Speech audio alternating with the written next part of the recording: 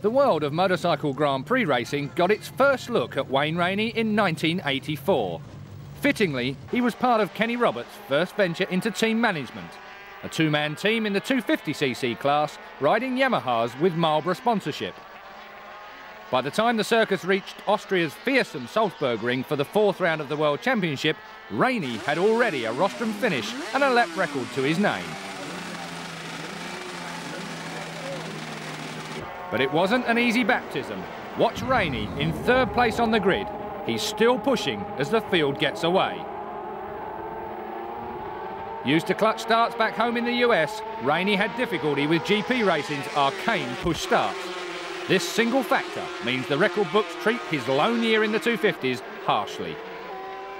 And then there was the small matter of Christian Saron, Carlos Lavado and Anton Mang to deal with. There's Rainey down in 7th, with teammate Alan Carter right behind him. Rainey crashed on lap 10 trying too hard, a rare mistake. Lavado did the same on the last lap and handed the win to Saron, who would go on to a decisive victory in the championship. By the time the GPs reached what used to be Yugoslavia, Rainey was 7th in the championship and grabbed his first pole at Rijeka.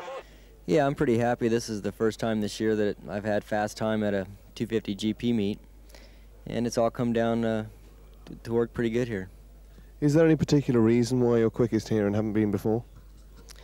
Well, there's not much straightaway here, and our bikes seem to work better through the corners than probably most of the bikes do. Our tires are working good and our suspension's working real good, and I feel real comfortable on the racetrack. So maybe that has a little bit to do with it. And what about predictions for the race? Well, I'd like to get a good start, and if I don't get a good start, try to hang with the leaders. But if I do get a good start, I'd like to just try to ride my own race and not try to get pressured too much.